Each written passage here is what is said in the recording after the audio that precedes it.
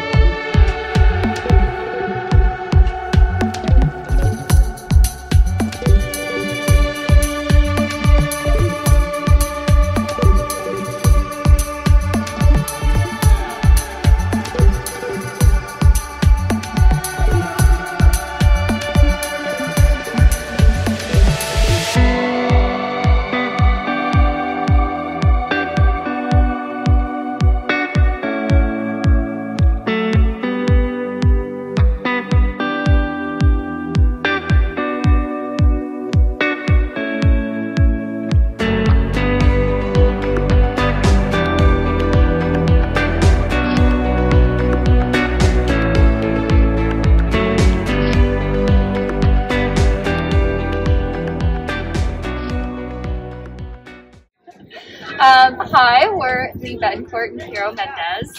We live in San Francisco, and this is Nova, our 1-year-old Husky Australian Shepherd mix. Why did you send Nova to our 2-week boarding train? He was good before, but we wanted him to be responsive off-leash, so he could do everything we wanted to do with him, which was go hiking, have him be around dog parks where he's very responsive, and just overall, the solid off-leash dog that we think he could be. What did you like most about our 2-week board and train program?